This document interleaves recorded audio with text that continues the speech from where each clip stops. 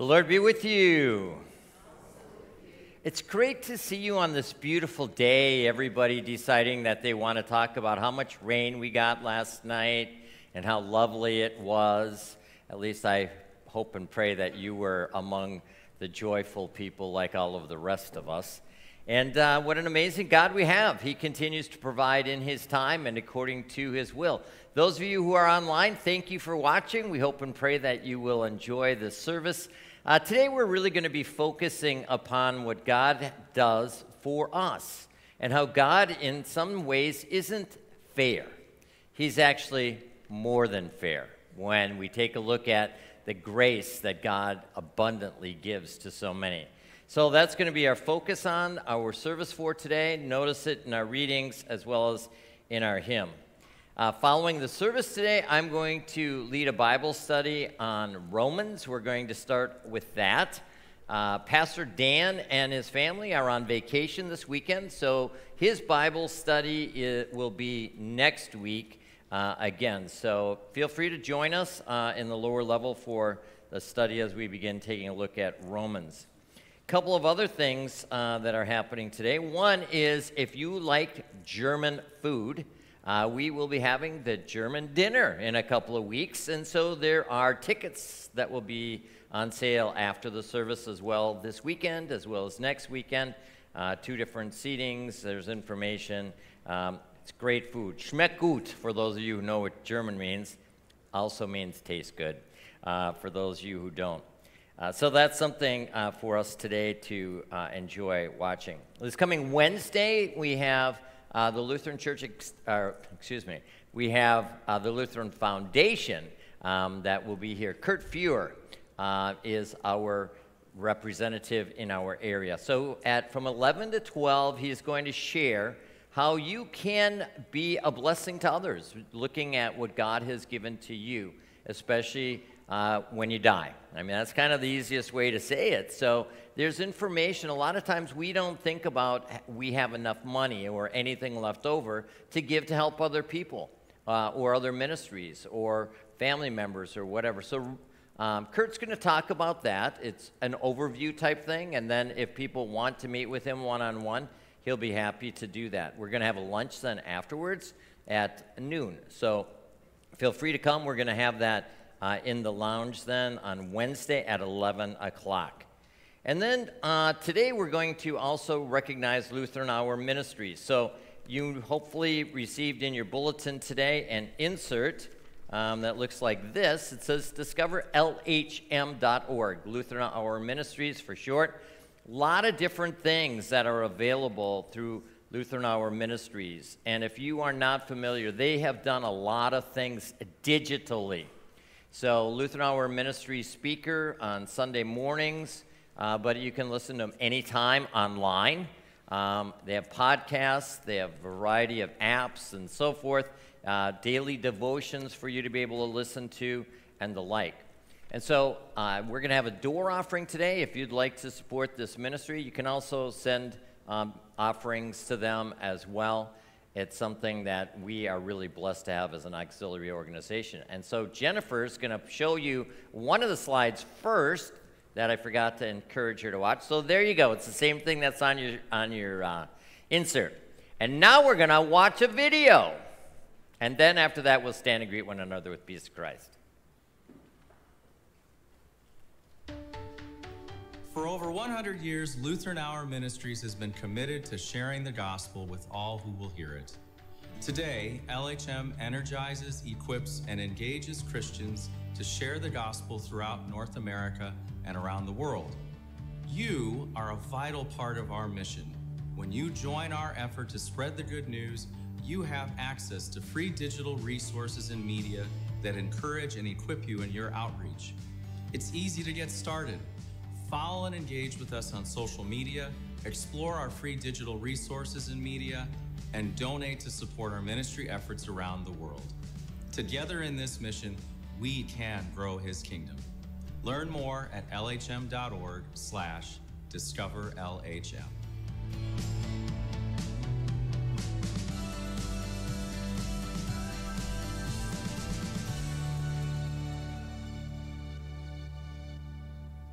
Let's stand and greet one another.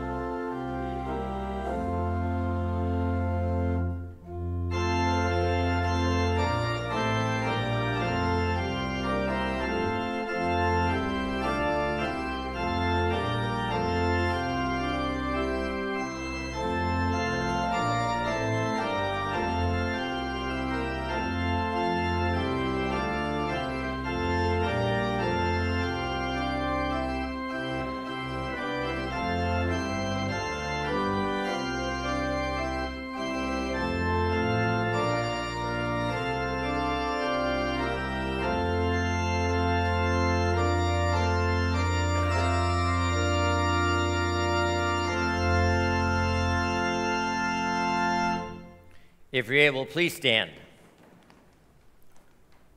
We make our beginning hearing the words that were spoken when we were baptized, and God promised to be with us always. In the name of the Father, and of the Son, and of the Holy Spirit, amen. John wrote in his first letter, "If we say we have no sin, we deceive ourselves, and the truth is not in us. But if we confess our sins, God, who is faithful and just, will forgive our sins and cleanse us from all unrighteousness. Let us then confess our sins to God, our Father. Most merciful God, we confess that we are by nature sinful and unclean. We have sinned against you in thought, word, and deed, by what we have done and by what we have left undone. We have not loved you with our whole heart. We have not loved our neighbors as ourselves. We justly deserve your present and eternal punishment. For the sake of your Son, Jesus Christ, have mercy on us. Forgive us, renew us, and lead us, so that we may delight in your will and walk in your ways to the glory of your holy name. Amen. Almighty God, in his mercy, has given his only Son to die for you. And for his sake, God forgives you all of your sins. As a called and ordained servant of Christ, and by his authority, I therefore forgive you all of your sins in the name of the Father, and of the Son, and of the Holy Spirit. Amen. We sing.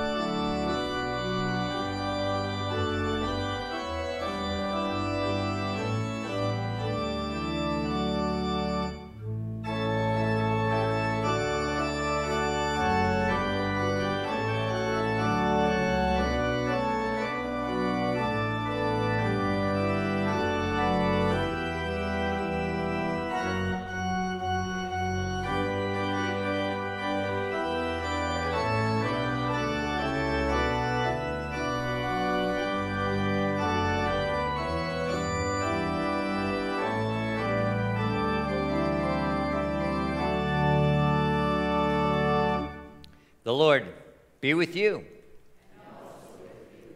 Let us pray. Lord God, Heavenly Father, since we cannot stand before you relying on anything we have done, help us trust in your abiding presence and care that confidently we may live according to your word, learning of you at all times and ever growing in your grace and mercy. Through Jesus Christ, your Son, our Lord, who lives and reigns with you and the Holy Spirit, one God, now and forever. Amen. Please be seated for the readings.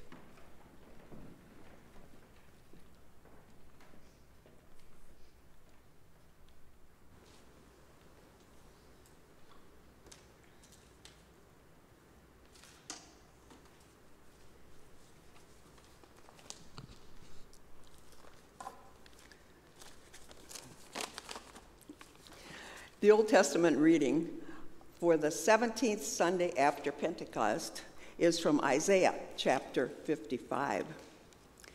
Seek the Lord while he may be found. Call upon him while he is near. Let the wicked forsake his way, and the unrighteous man his thoughts. Let him return to the Lord, that he may have compassion on him, and to our God, for he will abundantly pardon. For my thoughts are not your thoughts, neither are your ways my ways, declares the Lord. For as the heavens are higher than the earth, so are my ways higher than your ways, and my thoughts than your thoughts. This is the word of the Lord. Thanks be to God. The epistle reading is from Philippians chapter 1. I want you to know, dear brothers, that what has happened to me has really served to advance the gospel, so that it has become known throughout the whole imperial guard and to all the rest, that my imprisonment is for Christ. And most of the brothers, having become confident in the Lord by my imprisonment, are much more bold to speak the word without fear. For I know that through your prayers and the help of the Spirit of Jesus Christ, this will turn out for my deliverance, as it is my eager expectation and hope that I will not at all be ashamed, but that with full courage, now as always, Christ will be honored in my body, whether by life or by death. For to me to live is Christ, and to die is gain. If I am to live in the flesh, that means fruitful labor for me. Yet which shall I choose? I cannot tell. I am hard-pressed between the two. My desire is to depart and be with Christ, for that is far better, but to remain in the flesh is more necessary on your account. Convinced of this, I know that I will remain and continue with you all, for your progress and joy in the faith, so that in me you may have ample cause to glory in Christ Jesus because of my coming to you again.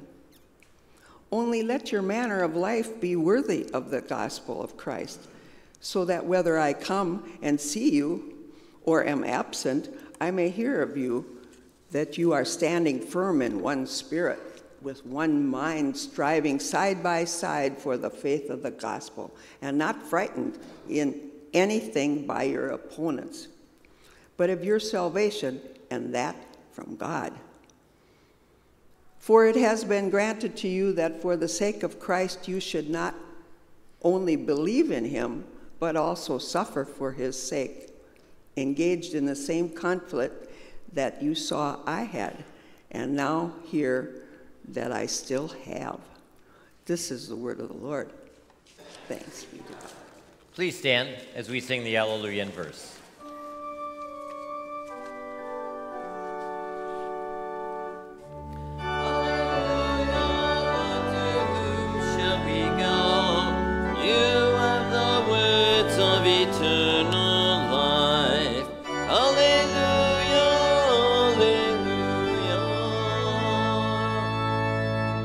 Holy Gospel according to St. Matthew, the 20th chapter. Glory to you, O Lord. This is also the basis of my meditation this morning. Jesus said, "The kingdom of heaven is like a master of a house who went out early in the morning to hire laborers for his vineyard. After agreeing with the laborers for a denarius a day, he sent them into his vineyard. And going out about the third hour, he saw others standing idle in the marketplace. And to them he said, 'You go into the vineyard too, and whatever is right I will give you.' So they went. Going out again about the 6th hour and the 9th hour, he did the same. And about the 11th hour he went out and found others standing. And he said to them, 'Why do you stand here idle all day?' They said to him, 'Because no one has hired us.' He said to them, 'You go into the vineyard too.' And when evening came, the owner of the vineyard said to his foreman, 'Call the laborers and pay them their wages, beginning with the last up to the first.' And when those hired about the 11th hour came, each of them received a denarius. Now, when those hired first came, they thought they would receive more, but each of them also received a denarius. And on receiving it, they grumbled at the master of the house, saying, 'These last worked only 1 hour, and you made them equal to us, who have borne the burden of the day and the scorching heat.' But he replied to one of them, 'Friend, I'm doing you no wrong. Did you not agree with me for a denarius? Take what belongs to you and go. I choose to give to this last worker as I give to you. Am I not allowed to do what I choose with what belongs to me? Or do you begrudge my generosity?' So the last will be first, and the first last. This is the gospel of the Lord. Praise to you, O Christ. Please be seated. Will the children please come forward for the children's mystery box?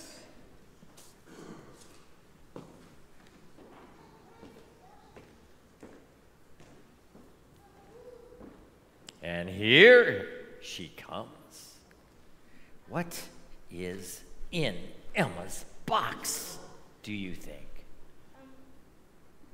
I don't know. What? It makes a lot of noise. Oh, when I shake it like this, it will? All right. But if I were to use this, I don't think it's going to make any noise, is it? Hey, what do you think this stuff is? Tape. Tape it? What kind of tape? Washing? Wash-e.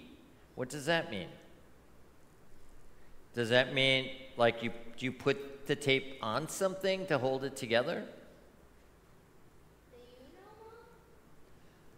What do you use this stuff for? Decorating? Oh, okay.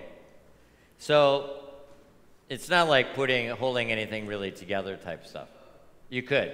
It does feel like it's pretty sticky. Okay. Thanks, Katie. How does it tie to God, Simeon? I love it when you come up and give me some ideas. Because we have to seal our relationship with God.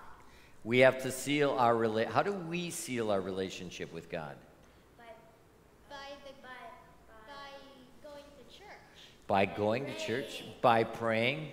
And by talking to God. Okay. Does God do anything to seal our relationship with Him first? Yes, He forgives us. And how does God forgive us first so that we can have that relationship sealed with Him? He died on the cross. Well, He started with that. What else did He do? He rose. Very good. Yes, He rose from the dead.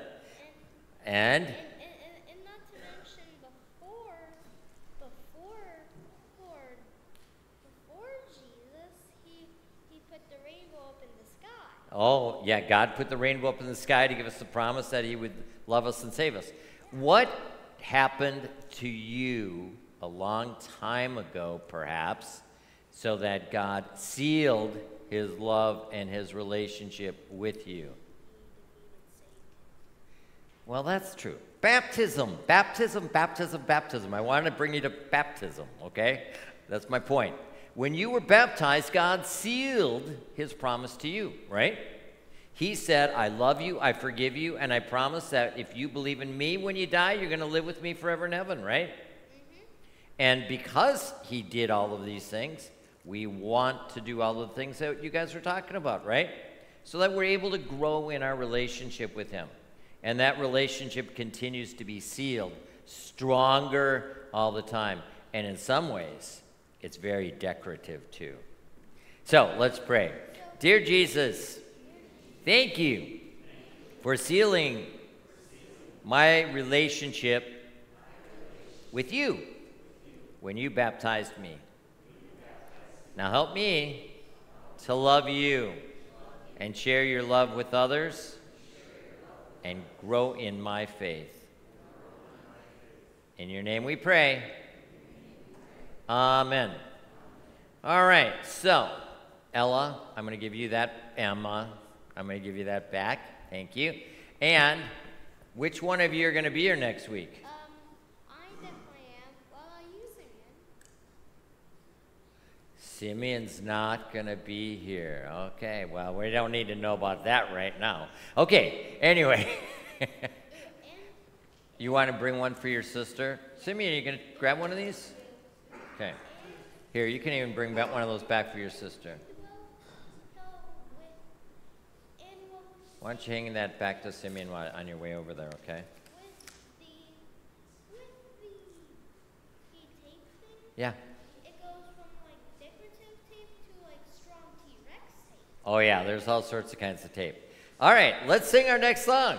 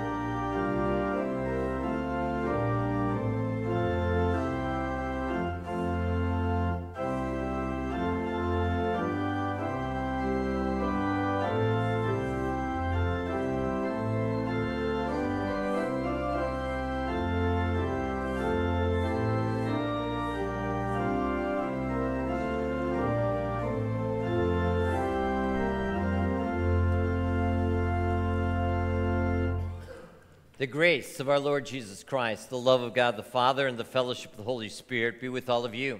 The text for our meditation this morning are the words that were read for you earlier in our gospel reading. Sam worked faithfully at his job for many years. He wouldn't have cheated the company if his life had depended on it. He loved his work, and he planned to stay with the company until he retired. However, a few years before he was able to retire, his company went bankrupt, and he lost all of the benefits that he would have received. He didn't get what he deserved. Pedro was a boy who grew up in the inner city. He had a troubled childhood. He robbed several stores. He even killed a man. When he was caught, eventually he was released because of insufficient evidence. Pedro did not get what he deserved. But who does? Does anyone get what they deserve?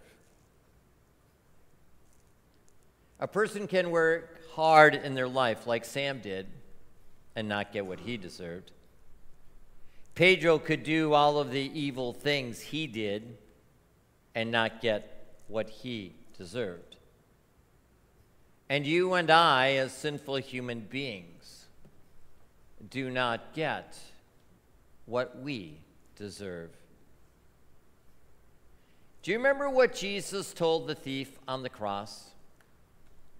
The one who asked Jesus to remember him in his kingdom when they were being crucified? That thief must have done something pretty horrific to have been sentenced to be crucified. He did get the punishment he deserved, but he received a better blessing than anything he deserved. He received the gift of eternal life from our Lord and our Savior, Jesus Christ, who showered his grace and mercy upon this man in that very hour of his life. In our gospel reading for today, Jesus tells us a parable. It's a story. It's that people of their day could relate to, understanding what it's like to wait for a job and then go out and work in a vineyard. He told the story to help them understand that God is not fair, at least according to our understanding. When you and I try to understand what God is going to do in order to give the gift of eternal life to different people, Jesus uses this illustration of the hiring process. And notice Jesus begins by hiring men who agree to go and work. 12-hour day, 6 a.m. to 6 p.m. Those workers make sure that they will receive a denarius.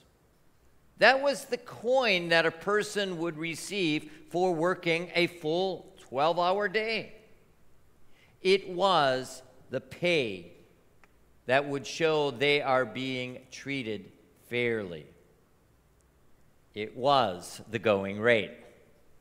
So at various times, the landowner of the vineyard decides he's going to go to this place where he hired these other guys in the first place, and he sees people standing idly around. And he asks them if they would like to go and work, and they agree that they will go and work in the vineyard and receive the payment he gives them.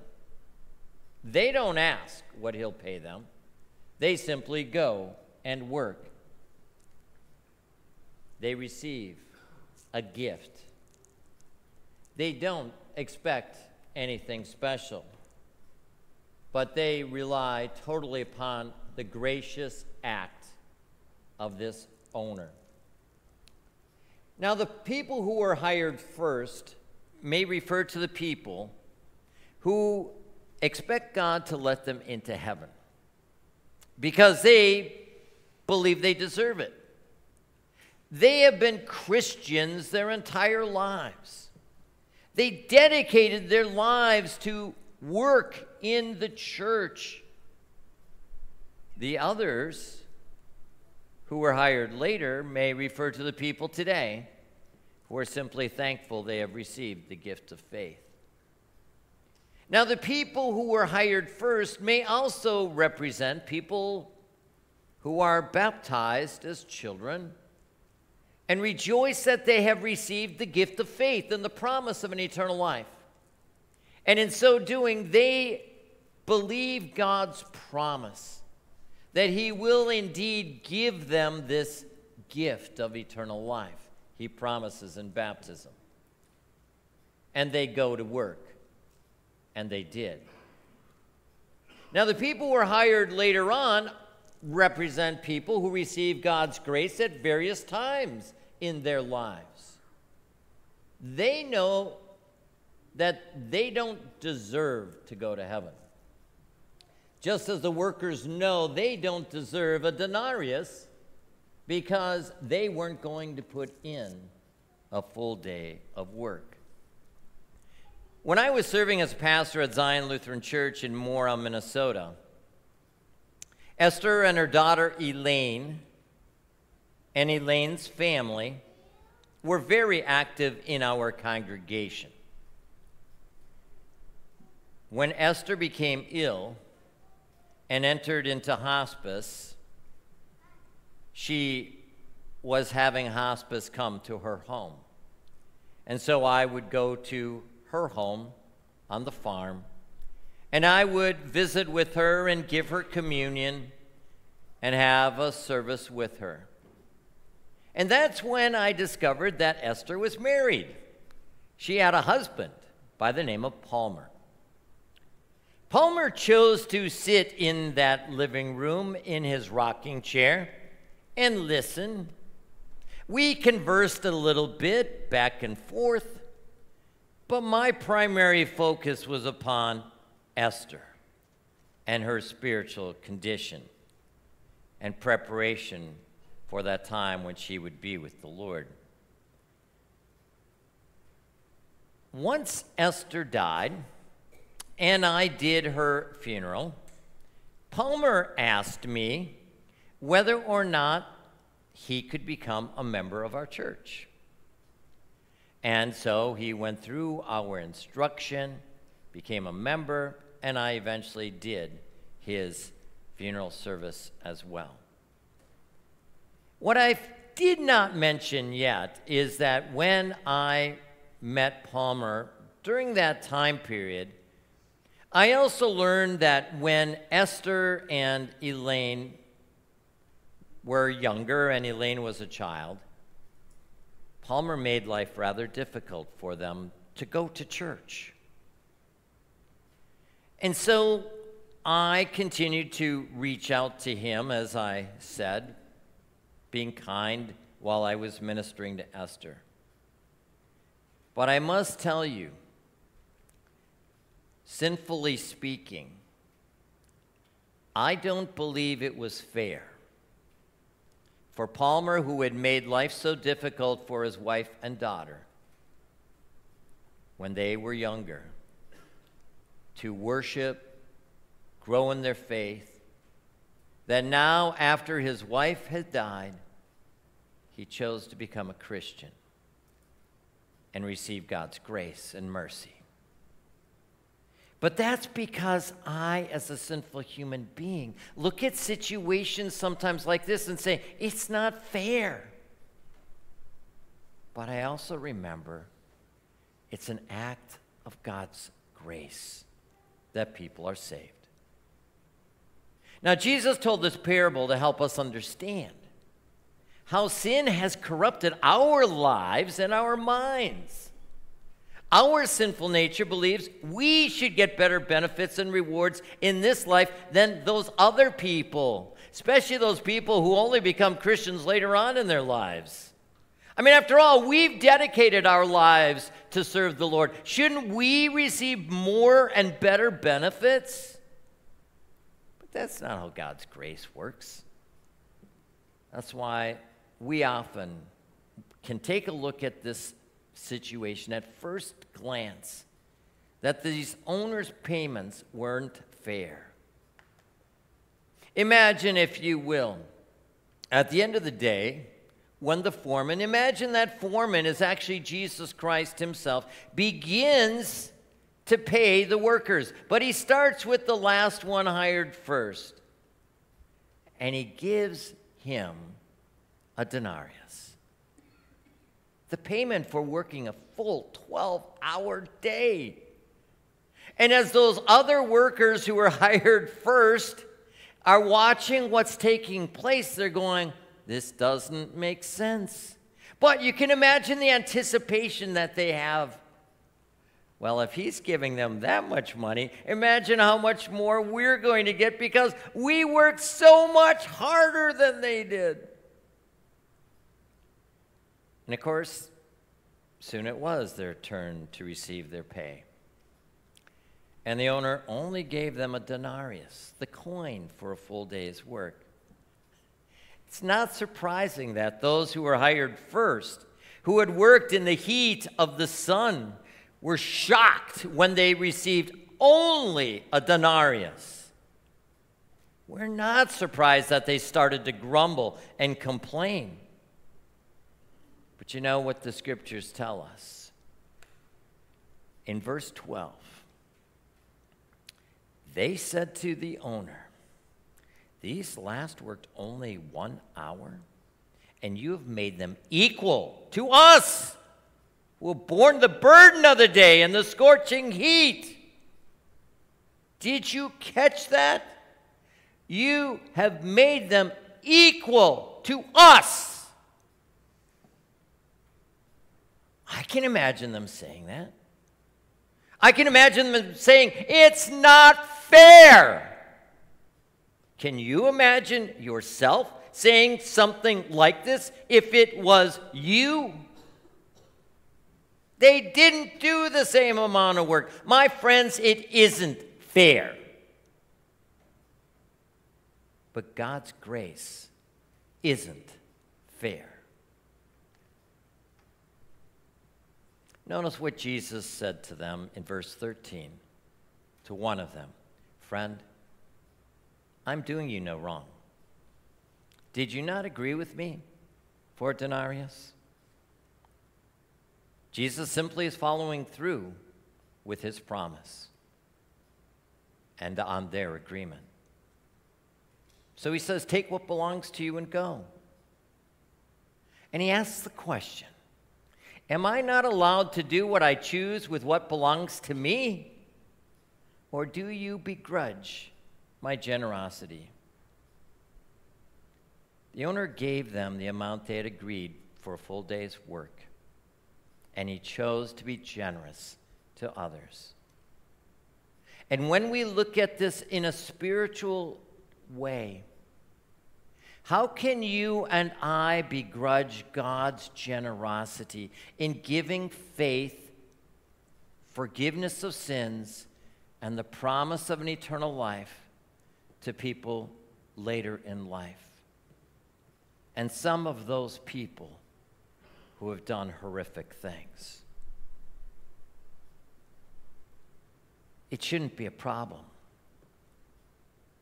Because you and I are the ones, just like them, who have benefited totally and completely because of the one, Jesus Christ, who hung on that cross, who suffered and died to pay for the sins of all people, those who were hired first and those who were hired last. He is the one who saves. He is the one who gives grace. He is the one who sends us out to share this good message. In closing, I'd like you to join with me in reading the words of stanza 1 of our sermon hymn. Hark the voice of Jesus calling, who will go and work today? Fields are white and harvest waiting. Who will bear the sheaves away? Loud and long the Master calleth, rich reward he offers thee. Who will answer gladly saying, here am I, send me, send me. Our Savior has saved us, and he calls us to be the ones who go to share his word. As we find recorded and as we sang in stanza 2, especially the last line, please read that with me. Some take up his task in morning, to their Lord responding soon. Some are called in heart of midday, others late in afternoon. Even as the sun is setting, some are sent into the fields, there to gather in the bounty that God's word so richly yields. We are blessed that God has given us his word. We are blessed that God has given us the sacraments. We are blessed that our God is faithful, and God calls people in his time and according to his will. For our God is more than gracious. Amen. Please stand. The peace of God, which passes our understanding, guard us in the Christian faith unto life everlasting. Amen. I invite you to join me as we confess our faith in the words of the Apostles' Creed.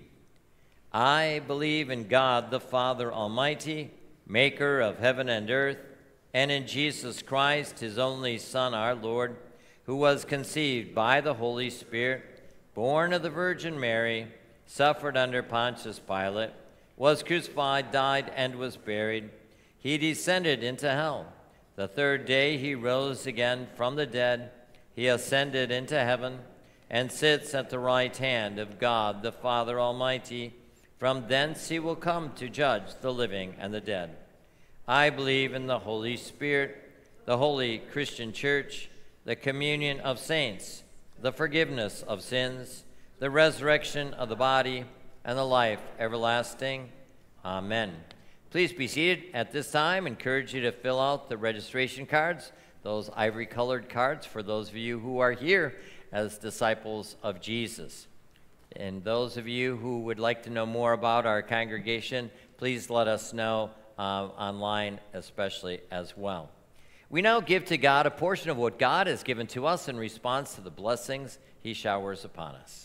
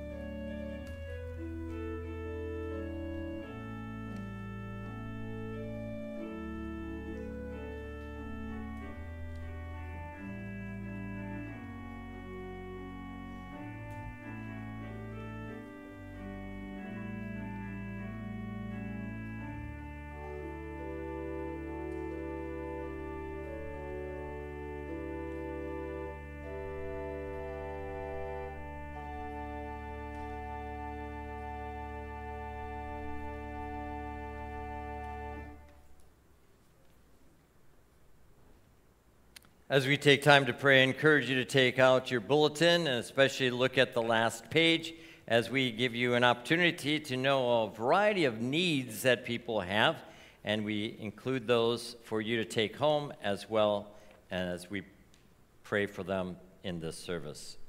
Let us pray for the whole people of God in Christ Jesus and for all people according to their needs. O Lord, grant that we would rejoice in the light of Christ and his salvation, and that sinners would find refuge in his mercy and comfort in his forgiveness. Lord, in your mercy.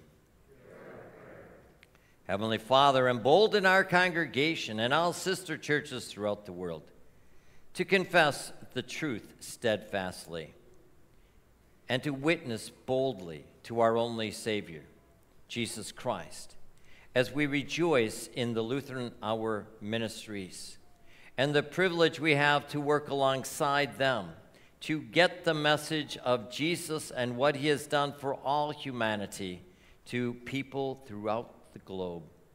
Continue to guide and bless us and others as we share, and be with our missionaries, Fong and his family, Greg and Sinwin, Pastor Stephen and Vicar Alex, and our preschool, our MOPS, and so many others as we have opportunity to share the love of Jesus. Lord, in your mercy. Merciful Lord, we give you humble thanks for instituting the estate of holy marriage and for the blessing of family.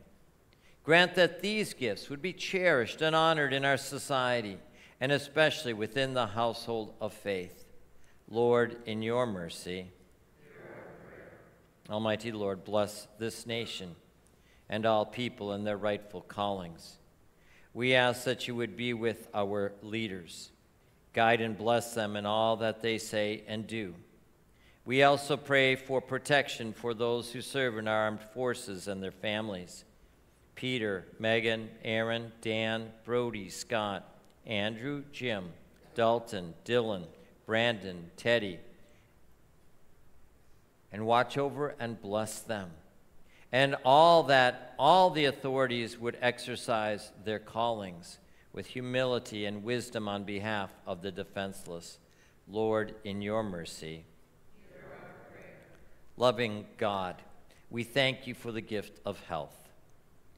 Hear our prayers on behalf of the sick, the aged, the infirm, the mourning or the dying, especially Debbie, Dick, Eileen, Herb, Victor, Karen, Dana, Margaret, Peggy, Verna, Mary, Jim and Meredith, Philip, children of Rick and Lynn, Martin, Jim, Carol, Jack, Tammy, David, Michelle, Jill, Patty, Bill, Lyle, Dan, Pastor Norb, Wayne, Gloria, Lana, Rick and Lynn, Joanne, Faye, and those we name in our hearts.